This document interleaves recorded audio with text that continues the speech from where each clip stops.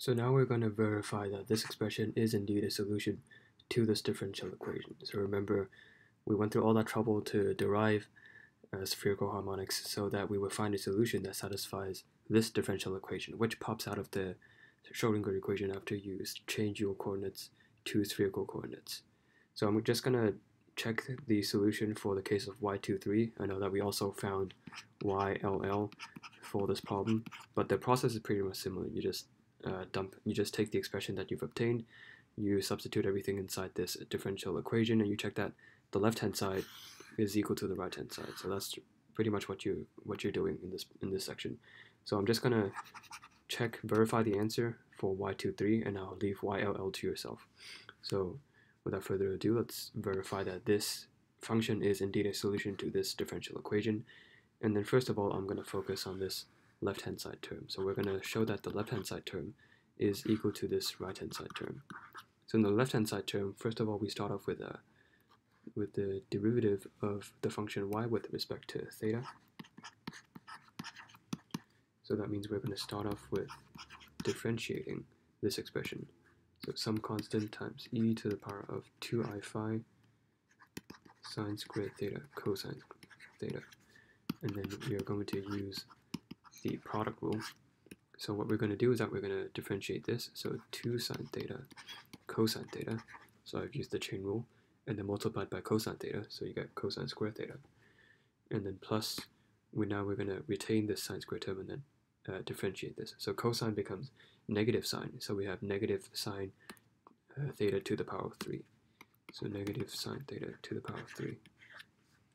So now we've constructed the derivative of the function y with respect to theta, and now we need to multiply it with a sine theta. So multiplying both sides with a sine theta,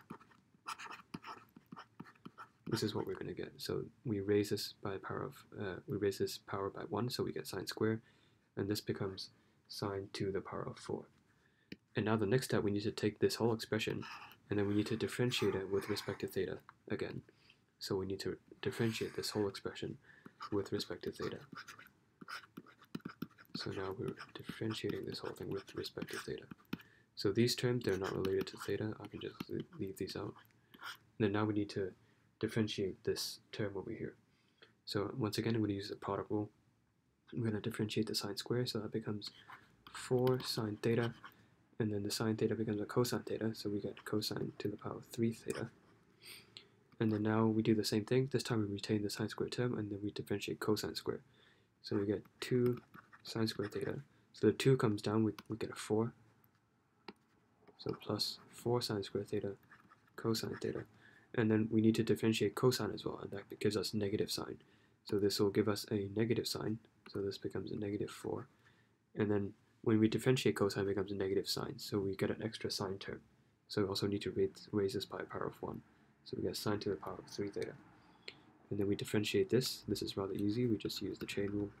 So 4 sine theta to the power of 3, and then we use the chain rule cosine theta, because differentiating sine theta is cosine theta.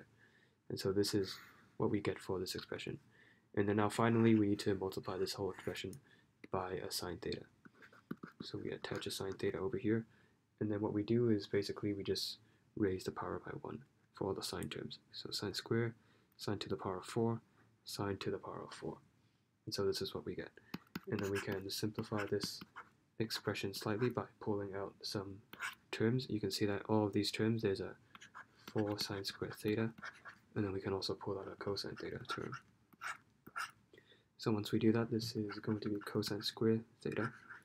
And then once we've pulled out 4 sine squared theta, all that remains for this term is going to be sine squared theta.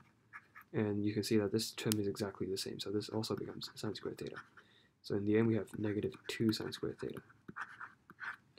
And so this is going to be the left-hand side expression of this differential equation. This is going to be this expression.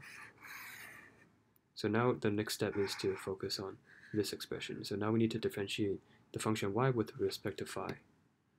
And also I should note that before we move on, that we can actually simplify this a bit further, because you can see that this expression here is our y23 theta phi.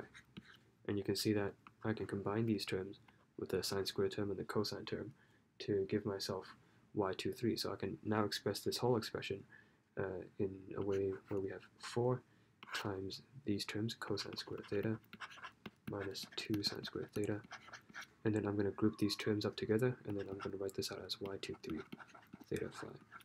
So expressing your answer this way is going to be helpful later on. So this expression here is this expression over here. So now continuing on with the left-hand side, now we're going to work with this expression.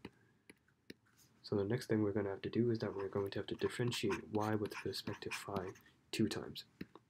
And then you can see that if we differentiate y with respect to phi once, the only phi term here is this e term, and when you differentiate this, you're going to get 2i. Because of the chain rule, you pull this constant out into the front, and then this whole term itself, it doesn't really change. So it stays y23 theta phi. So when you differentiate it once, you're going to get an extra 2i in the front, and then this term doesn't change. So you're differentiating y23, and after you differentiate it, you still retain a term that is equal to y23. And then when you differentiate this whole term again, you get the same thing. So this thing will kind of like output this 2i again. So we get 2 of these 2i terms, and then the y23 stays the same. Nothing changes inside the term. The only thing you get is an extra 2i in the front. So you can see that if you differentiate y with respect to phi 2 times, you're going to get 2i times the original function itself, and then 2i times 2i, that's equal to negative 4. So you get 4 times I squared is equal to negative 1. So you get negative 4 y23 theta phi. And so you can see that now we're ready to construct the expression of this left-hand side expression of the differential equation. So you can see that left-hand side is composed of this theta term and this phi term added together. So for this theta term, we found that it is equal to, so the left-hand side is equal to this this expression that we have over here, 4 cosine squared theta minus 2 sine squared theta y23 theta phi. And then also we need to add this second derivative of y with respect to phi. So we need to add this term over here as well. So add negative 4 y23 theta phi. And of course we can combine both of these terms. So I can just put the 4 in the front, and then we will have cosine squared theta minus 1 minus 2 sine squared theta y23 theta phi. And then I'm going to express cosine squared theta as 1 minus sine squared theta. And so you can see that this 1 will cancel out, and then this sine squared term will combine with this one to give me negative 3 sine squared theta. So in the end, I'm going to get, so I have a negative 3 and a 4, so I get negative 12 sine squared theta y23 theta phi. And so you see that this expression is the left-hand side expression of the differential equation. And now we can work on the right-hand side expression. You can see that we will obtain the exact same thing. So the right-hand side expression, you can see that in this case, our L is equal to 3. So for the right-hand side, you have negative 3 times L plus 1, which is just 3 plus 1, and then times sine squared theta, and then times y. In our case, our y is y23 theta phi. And of course, negative 3 times 4, that's negative 12 sine squared theta y23 theta phi. And so you can see that this expression is exactly equal to this one, which we have obtained as an expression for the left-hand side. So you can see that the left-hand side is indeed equal to the right-hand side. So we have verified that this function is indeed a solution to this differential equation.